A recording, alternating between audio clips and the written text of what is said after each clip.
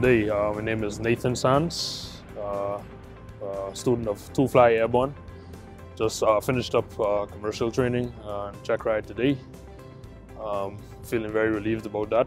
It's been a long journey, about 8 months in total.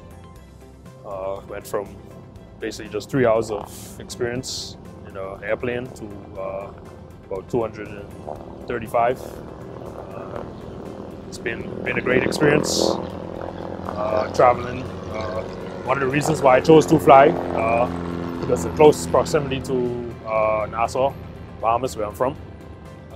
It's just basically a 30-minute flight away, and I have enjoyed my time here. Met a lot of friends. The instructors are pretty great in terms of flying and teaching you, and even like away from the school, they're pretty cool. They could hang out with you, do whatever with you. So that definitely helped. Made it feel more like home. There's a lot of planes that the school has, especially in single engine. So basically get to train basically every day. It's no delay, and that worked out pretty good. I'll recommend the school, to anyone who wants to become a pilot, especially in a short time frame. It's pretty fast-paced, accelerated course, so you get to go at your own pace.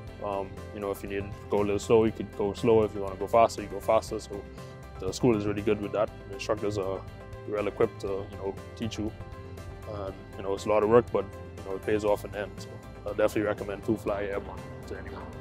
My plans from now moving forward, plan to from now hopefully to be in an airliner or a jet.